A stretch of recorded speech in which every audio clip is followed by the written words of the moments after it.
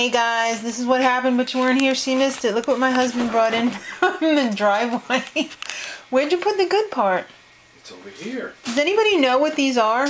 Are these like scallions? Freaking scallions, why don't you believe me? Honey, please, a little decorum. Alright, I say they're chives. They don't look like fat enough to be scallions. I'll look it up. Yeah, look it up. That's what we got Googs for. Alright, so if you know, please leave it in the comments. They almost look like little pearl onions. But, wow, they smell fantastic, too. I'm going to have to make, like, fried rice or something and put those in there. I think they're chives, personally, but we'll see. Alright, so I like those with the faces on them. It's could be scallions, it could be chives. Google was, not telling the truth. I think there's just a slight difference between the two. Alright, so let's just call it New York onions. Alright? Yeah, it kind of looks like that. Yeah. Now what are those? Spring onions. Spring onions, because it's spring. Alright, problem solved. Hey guys, getting ready to go over to Granny's house, right Chris? Are you so excited? It's Palm Sunday. Happy Palm Sunday, everyone. We're going to be having some delicious lasagna. And right now, kids, I'm giving away my famous, super secret garlic knot recipe. It's really, really easy. You just take a stick of butter and you melt it in the microwave. You put probably between a quarter cup and a half a cup of grated Parmesan or Pecorino Romano cheese, whatever you prefer. Mix it in with the warm butter.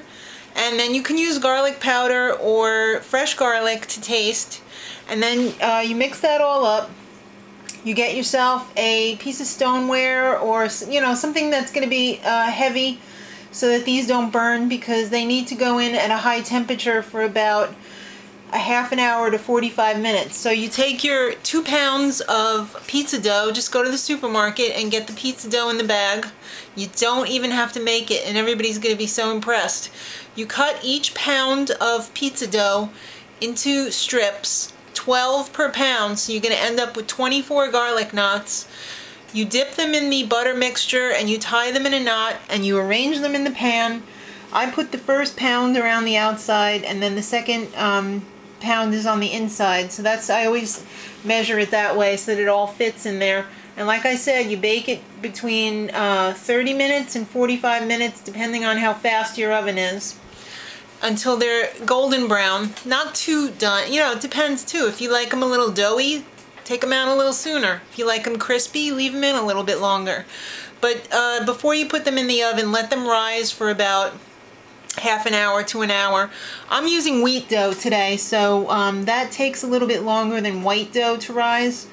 So I'll probably let this rise on the way over to Granny's house, which will probably take us like an hour and a half to get there because we got to stop at the store before we go. But I'll show you what they look like when they come out of the oven. Kids, here it is. The garlic knots have come out of the oven. What do you think? That's a lot of nuts, my God, a lot of carbs. Granny, it's beautiful, isn't it? Oh, God, I'm not going to eat all those carbs. Well, it's not all for you. You take one. For everyone. That's enough. It's for everyone.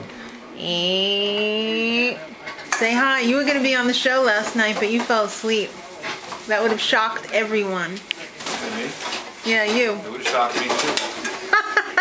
You said you were gonna.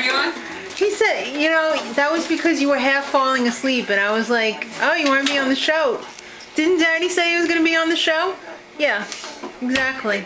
Don't fall. Yeah, well, you must have been delirious. Were you in a drunken stupor? How, I was you in a didn't want to stupor, but drink not that drunk. more? All right. I had some.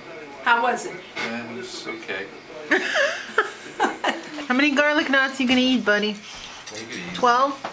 There's a lasagna. That turns to Some sugar. steak. Wasn't many there. Looking good.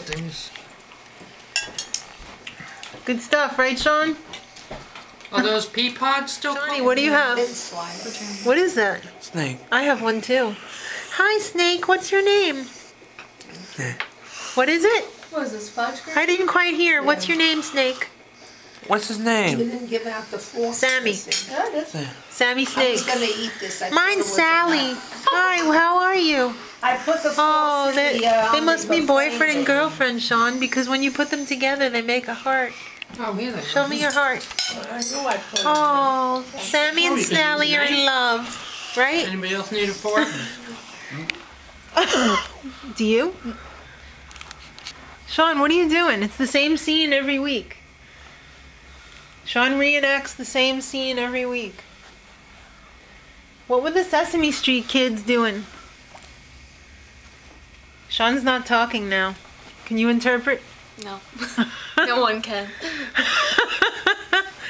Well, Chris, what do you got to say for yourself? It's really cold. That's not what I was hoping for. Oh.